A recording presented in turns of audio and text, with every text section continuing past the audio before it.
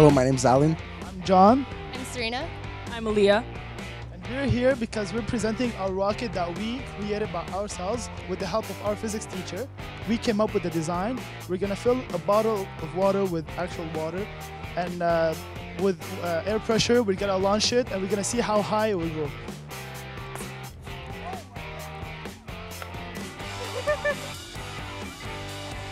Okay, so my name is Antoine. My name is Sarah. I'm Cassandra. And I'm Will. How is it gonna be the most aerodynamically correct for it to fly the longest distance possible? And we came out with doing these fins with these curves.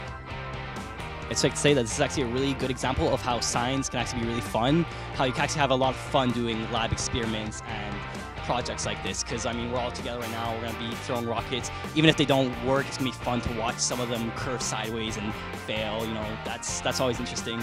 And yeah, it's a fun little experiment.